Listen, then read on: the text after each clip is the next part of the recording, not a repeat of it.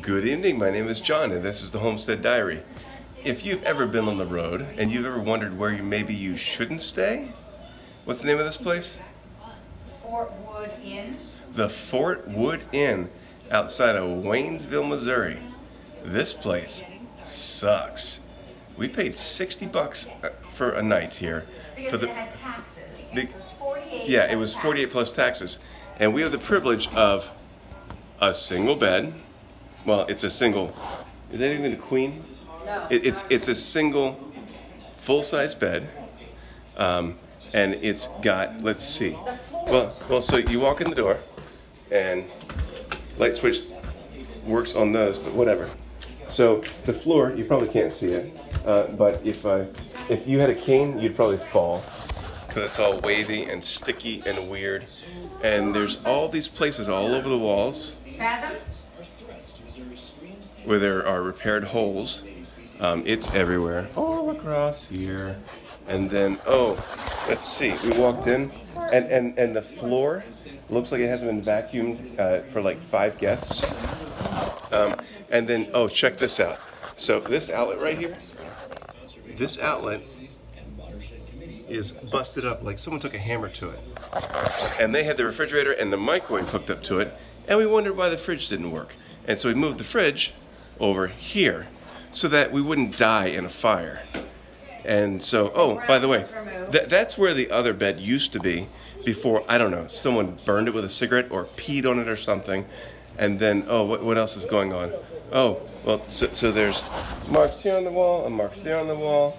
And, you know, when you walk into a hotel and they don't have a pet policy, you gotta kind of wonder, because the ones that are respectable and reasonable, they have a pet policy. And oh, and so the best part, check this out.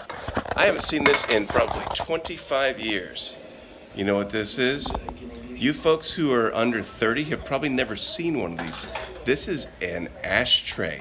And an ashtray is where people put their cigarettes. You know, inside the hotel room, because they don't want you to burn the other mattress. So that's yummy, huh? And so, I don't know, we were thinking about using it for a dog dish because, again, no pet policy, so who cares? And so the trim's falling off the walls, and we'll do a quick tour of the bathroom because this is lovely. You can see where someone knocked the sink off this thing, and so they put it in this nice, I think they took like a pallet and took some pieces off of it to support it, and the toilet's yummy, of course, and I haven't even looked at the tub. I'm kind of scared.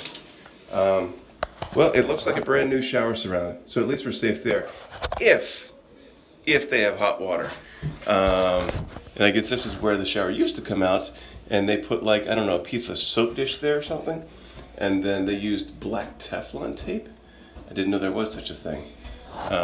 Anyway, it's, oh, stains on the ceiling, pink champagne on ice. Yeah, it's like Hotel California with all the heroin and the crack and the stained lampshades. Oh, there's a fly. There's a fly. And there's other stuff on the walls. Oh, there's our lovely light fixture. Can you see that? No. So there's like a light bulb, and then what used to be a light fixture, and then the other socket's open. So, oh, but they do have a smoke detector, so they're in compliance with not killing people. Maybe. And so, anyway, in case you're wondering where not to stay, so I know a lot of y'all are coming out, like come out of her, my people, lest you partake of her sins and receive of her plagues. And Missouri and the Ozarks is an awesome place. Do not stay at the what? The Fort Wood Hotel Inn. The Fort Wood Inn outside of Waynesville, Missouri. This place sucks. I hope we don't get bed bugs. And I hope that we don't get bed bugs or get COVID or whatever.